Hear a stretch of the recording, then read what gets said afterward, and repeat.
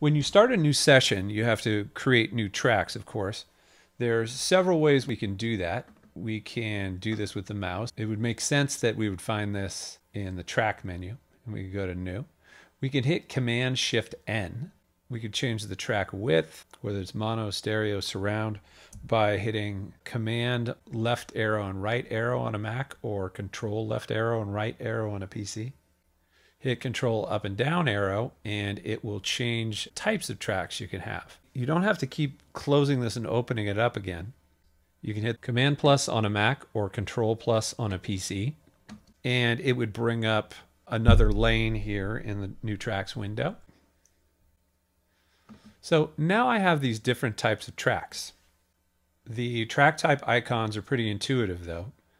On an audio track, it has a little audio waveform. On the aux track, it has a down arrow. That one, to me at least, doesn't have any obvious logic. The instrument track has a piano. Makes sense. For those of you old enough to know what one is, a MIDI track, which you kind of rarely see, has a MIDI connector on it. And then a master track has the mathematical symbol for summing here. These are pretty intuitive to recognize on the test. In my mix window, I can see a list of my tracks here.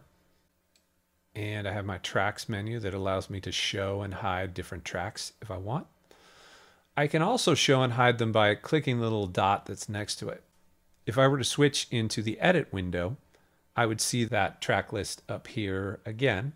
So I can add or hide tracks really easily. Another thing I noticed about my new session that I might want to set up before I start recording, I have a default tempo of 120.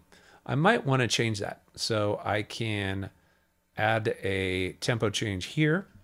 If my cursor is at the beginning of the session and I click this plus key in my tempo bar, it will give me a chance to change this if I want to. I can also double click my song start since it's at the beginning, and that would allow me to change the tempo. Another thing I can do, I can insert anything on a ruler by holding down the control key and putting an event in on any one of these rulers. One thing to remember is that Option will take things and put them back into their original state. So I can hold down Option and click into the ruler, and that will get rid of that tempo event.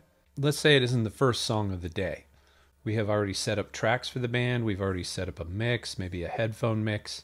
Maybe we're trying to record a new song. What we can do is we can just take those tracks into this session. That idea is something called import session data. So you go to File, you go to Import Session Data, and you need to find the session you want to import it in from. So the types of things that you can import may be something as simple as just bringing in a tempo mat, a key signature, markers, window configurations, mic presettings, heat settings. It might be something as complex as bringing in different playlists from a different session. Or you have this big long list of things that you could bring in. The long and short of it is, the one thing you can't bring in is your record and input settings. So basically, whether you have armed tracks or not, you cannot bring that into a session from another session. Just a quick thing of how you use this.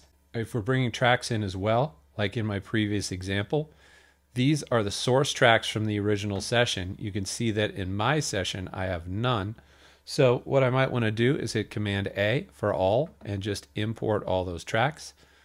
For this thing that says main playlist, remember what a playlist is: a grouping of clips on a track. If you do not want to import audio files, make sure you click this button that says do not import.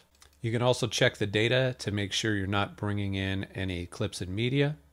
I'll bring in the markers as well here and click OK. Then the session populates with all the tracks, has the markers where they originally were.